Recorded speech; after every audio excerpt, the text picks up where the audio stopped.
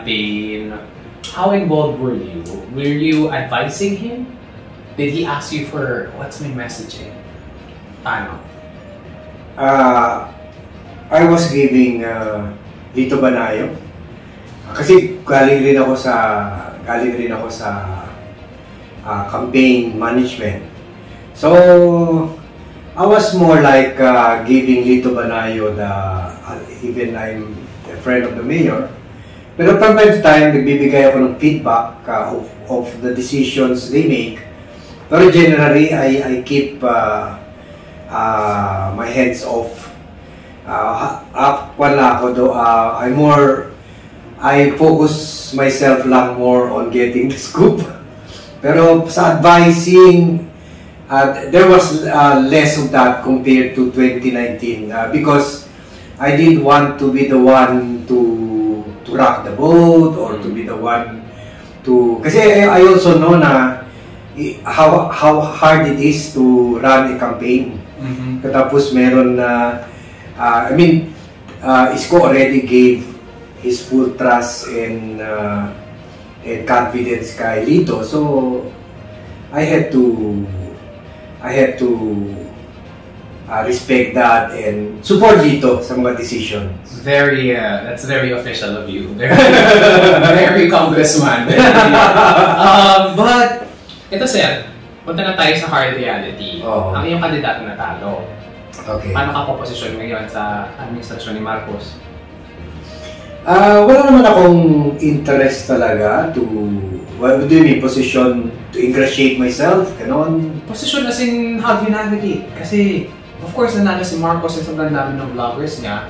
Tapos, it's not welcome territory for someone who's as critical as you.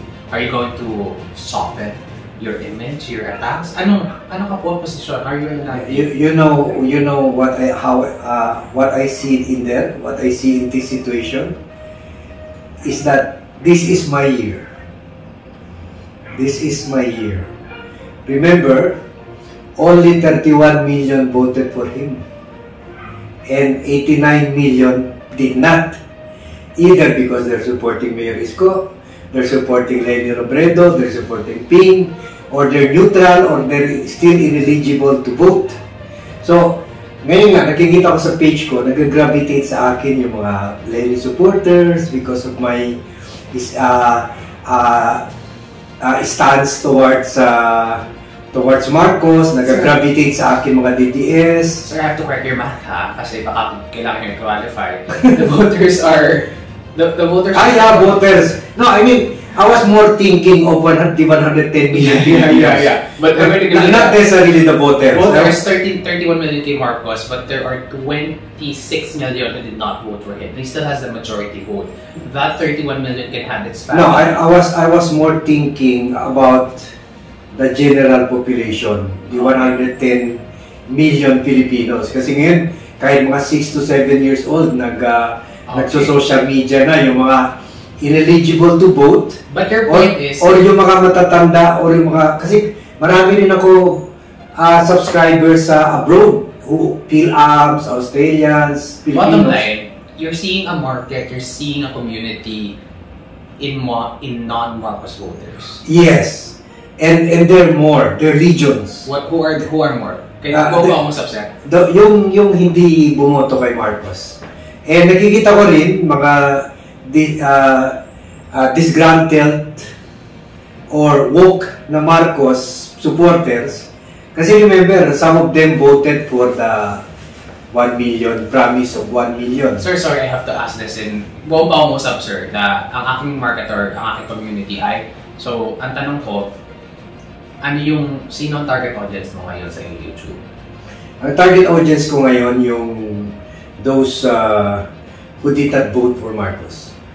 Those who are neutral, who don't believe in Marcos, those who are still out to know him very well, yung hindi pa nakaboto, or yung mga Phil-Ams abroad, mga OFW na hindi politically, they're beginning to gravitate to my page. At kasama na rin yung mga Marcos supporters na who are slowly beginning to realize na una sinabihan sila, Pag nanalo, ilalabas yung 1 million plus Talyano Gold. O either Talyano Gold or 1 million. Disillusion. Yeah. Mga disillusion na una, and namomonitor ko sa mga through my sources, una sinabihan sila ibibigay kung manalo. And then wala na ibigay. So sinabihan sila ulit, wait lang, kasi iba sa kanila bayad ng 100 to 200 para mag-register. Meron silang mga resibo ipinapakita na bumoto ka talaga sila. At they pledged to vote before the election. So, sinabihan, inauguration, bibigyan na kayo. Wala pa rin. And then sinabihan sila, wala kasi kayo nag-open ng land bank account. And marami mga subscribers ko, sinasabi, nanay ko nag-open na ng land bank account kasi bibigay na daw last Friday. Sige sir, we can talk about the details later. Ito yung are you positioning yourself as an anti-Marcos blogger? Hindi naman. Itong paningin ko dyan. Sir, buong pangusap, hindi ko pinaposisyon ang sarili ko. I'm not positioning myself as an anti-Marcos blogger. I'm just positioning myself as a pro-Filipino blogger and an electoral reform advocate. Yun ang gusto kong tingnan sarili ko ngayon because whether kalabanin natin si Marcos o hindi, wala na eh. I mean, we can't do anything more. Pero I'm setting the right scenario na helping in my own little way educate people about what happened in the 2022 election, what happened during martial law, how we got from $555 million debt from the time of Macapagal to $27 billion debt from sa 1986, which we are still paying in year 2025, yung original utang. So, I'm telling people na all of this happened and what they can do about it, not ngayon, too late na for that. Nanalo na eh. But I'm hoping that by projecting this in social media, people will learn, people will wake up, so that they will be better voters, hindi mga bubutante, come 2025 election, senatorial election and local election, and more importantly, 2028 presidential election. Kumbaga, wala na tayo magawa ngayon. But, di ba sabi ni Marcos, looking forward kami, not backward.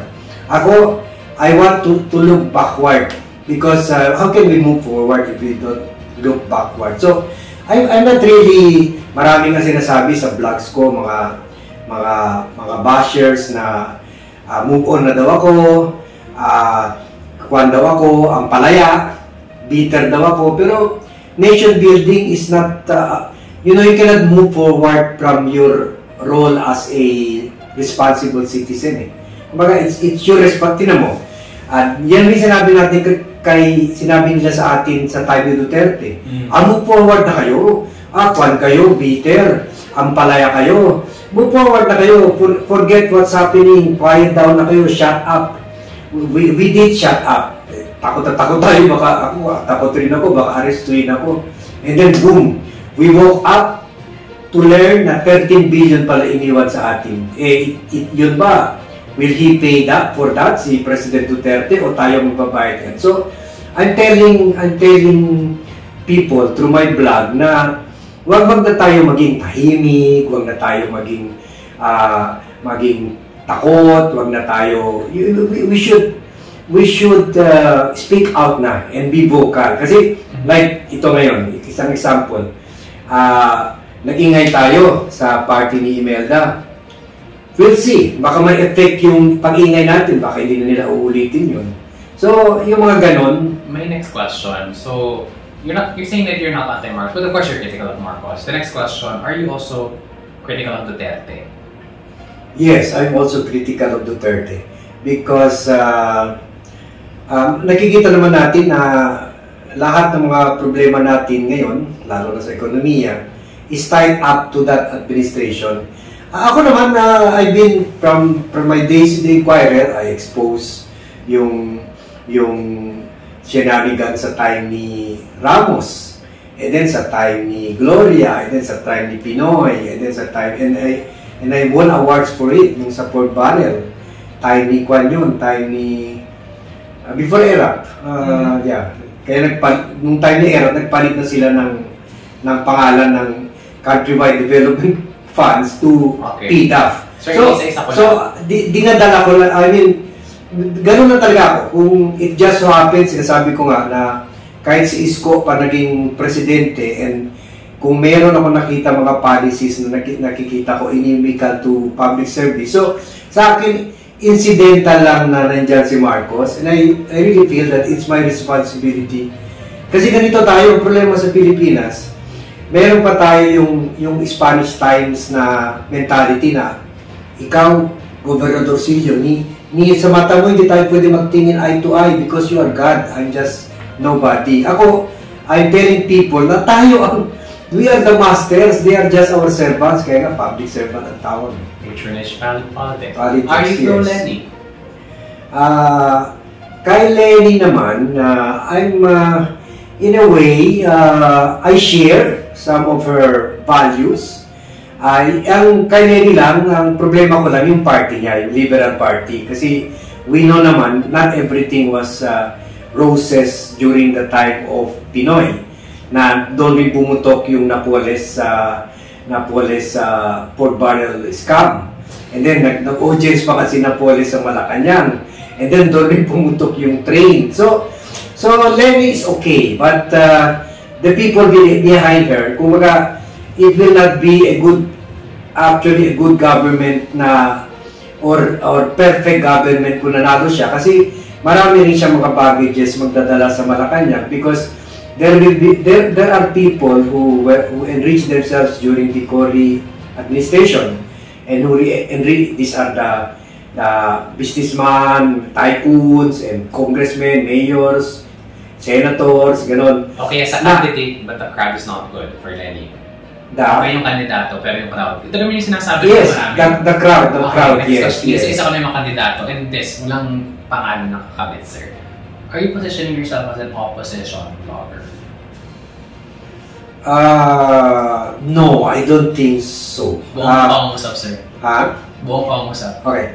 I'm not positioning myself as an opposition blogger because to position myself as an opposition blogger, I'm putting myself in a situation na maging and I said that in one of my blogs, obstructionist ako, of progress. Kasi I'm always telling my subscriber na let's give Marcos the benefit of the doubt, and I'm always telling them, okay, what if by some miracle, na-realize niya one day, he woke up one day to realize na ang sama-sama ng reputasyon namin, pati yung mga anak ko.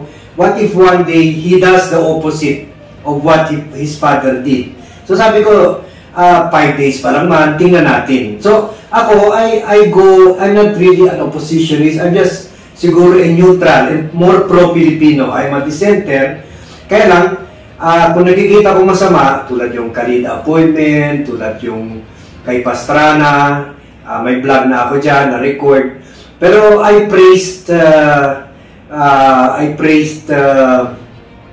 President Marcos when he announced that he will assume the post as interim secretary of agriculture, and also when he vetoed the bill creating the Bulacan Ecozone. I like the word you mentioned. You don't want to be called opposition, but you labeled yourself as a dissenter. What's the difference? Yung sa center, yung sa opposition kasi, as the word connotes, oppose ka eh. Sa akin, I don't like that read kasi... So, i-clarify ko, sir. The center or dissenter? The center. The center. The center. The PhD center, gitna. Gitna, yes. Okay, let's start. I'm more pro-Filipino. I would kasi ganito yan eh. I told you I've been around. Mm-hmm. So presidents, senators, congressmen, parties, political parties, they come and go eh. So, if you position yourself as an opposition, meaning oppose ka na lang, you know, in the strict sense of the word. Sa akin, kung tama, I would support. Like, just like kay Lenny, meron ako isang blog, I supported her NGO. So, sa akin, I don't want to put myself in a position na parang tingin sa akin parang obstructionist, obstruct for the sake of obstructing. Kung sa akin parang yun yung sinasabi nila, yung sinabi ni Mayor Isko na may masabi lang. So I don't relish to, having that kind of image. Sa akin, I would rather be loyal to the Filipino people and to the country. That remains constant kasi these politicians, as I have seen in my experience, and some of them, or many of them are my friends, they come and go. They come and go. But a part of being a part of the, medyo malawak rin kasi center. You don't really become dead center. But me looking through your vlogs, you also get to choose who will be your haters. Are you going to get more haters from the Duterte and Marcos side or the Lenny side? And then seeing from your vlogs, you're more of attacking and combative sa Marcos and Duterte side as compared to Lenny. Hindi mo masyado kinikriticize si Lenny. Marami rin ako during the campaign. Pero mas marami tong side na to. Even yung... Yeah. Hindi wala na si Lenny. So, hindi naman gaano. Yun nga, kung nakikita ko nga may basis to attack, for example, parati ko sinasabi na tahimik na si Lenny nung campaign, pero yung mga attack dogs niya ang nagpapakalat ng Isko resign, mga ganon, yung sila Percy Lapid na vlogger rin. So, ganon. Pero yun nga, like I said earlier, na wala naman talaga ako nakikita na on the personal level kay Lenny. Tsaka yung, kahit Dilawan, wala kang vlogs masyado sa Dilawan. It's really Marcos and Duterte. Yes. Nagmumukha ka rin to a certain extent as compared to others na nasa gitna, you're pretty critical too. Yes, as compared to, for example, si Mark na Models of Manila, you're closer to like si Banat Bay na rarara. Pero ikaw, medyo may level ka rin. No, I would say, kasi Banat Bay, syempre, yung mga, yung style niya is different eh. I would say, if you watch my vlogs talaga, I'm far critical than si Banat Bay can use strong language, pero when you talk about really delivering the truth to the people, I think mas notch higher ako sa kwan niya. You're notch lower kay Banat, but you're notch higher kay Mark. Yes. Let's talk about thumbnails. Medyo may pagka-clickbait din yung iyong mga titles and saka thumbnails. Is that a necessary compromise for you? Let's just say it's more I give freedom to my I just produce the video, they do the research, I make the analysis, I put out the opinion, and I leave it to the, kasi we're also targeting the young generation. 70% ng mga voters young millennials. So are you saying that it's out of your hand? Kasi you're still the final uploader. Yes, I give them freedom. Kung meron ako nakikita na hindi maganda, minsan nagpagkakamali sila, so I ask them to change it. Pero most of the time, kasi sila ang nakikita ko may feel talaga about what clicks. Minsan na... For example, itong isa... Ako, very formal ako sa mga... Sige, example natin, sir. Ito, ganang Duterte behind bars. Nakakatawa siya for me. Alam mo, is this okay for you? Kasi for sure, if you're a journalist, up until now, no go to kasi may bars. Nasa bars si Duterte nasa likod. And then another one, may clearly unflattering photo ni Clarita Carlos. Tapos yung title, this is very vloggy, very bordering or this is a title that even Banat Bay would use. Unang aksyon ni Marcos, sampal kay Senator Jaime. Very graphic. Ano pa ba dito?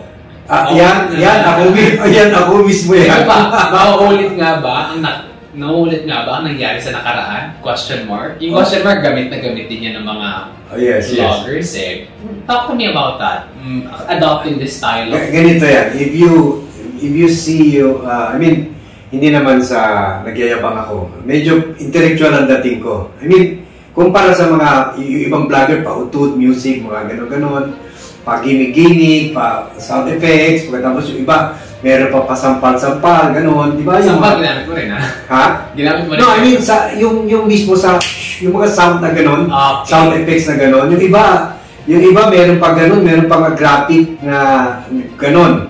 So, I don't have that. So, I know na yung message ko, like a tree, if it falls in the forest and nobody hears it, that did it make a sound?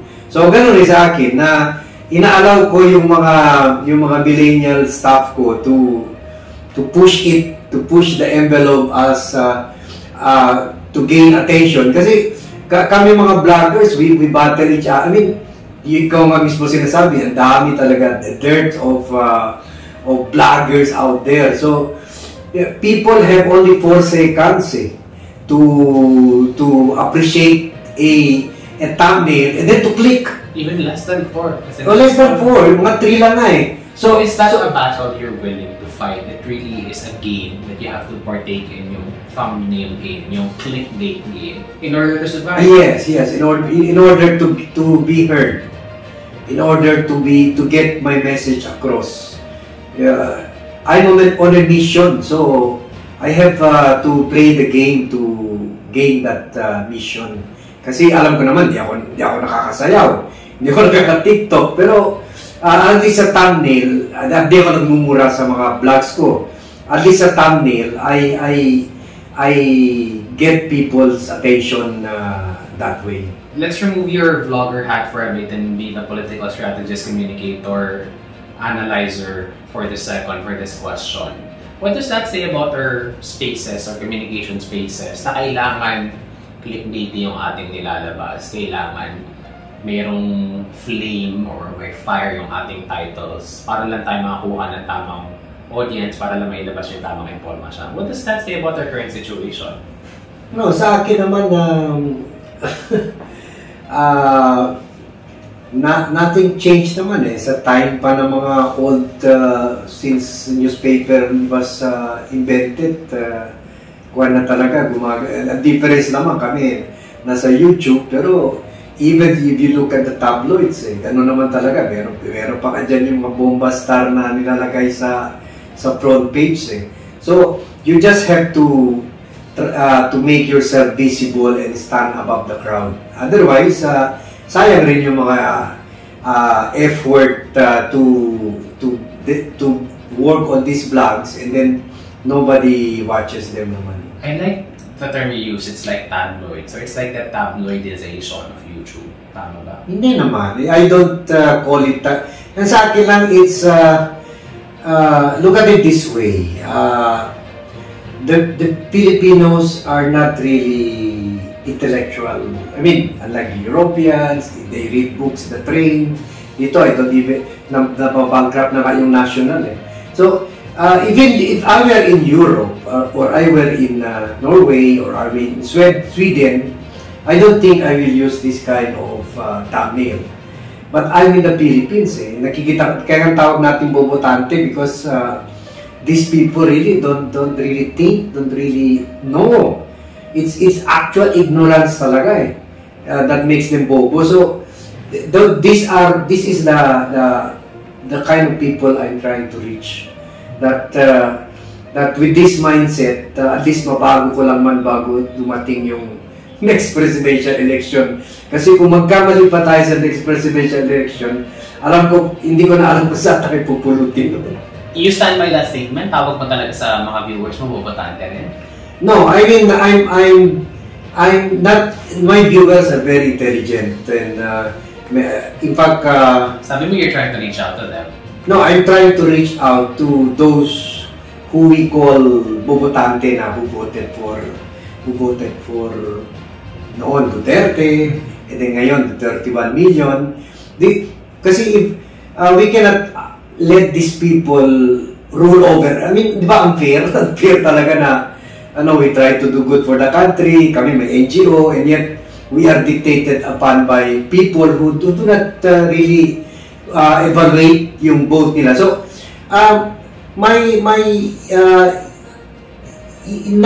not me. In fact, I seldom use the word bobotante. Pero this is how they are described. And this is a sector, as described, that I want to reach to. Do you agree that they are bobotante? Sa akin lang, hindi na siguro sila informed. You understand why they're called bobotante? You understand why they're called bobotante, but you would not call them bobotante? I don't want to call them bobotante because sa akin lang, for example, yung going back to Lenny, siguro hindi lang talaga they marketed themselves above them eh. Kung they only reach out to them, kumbaga sa akin failure of communication lang. Kumbaga failure to reach them talaga at their level.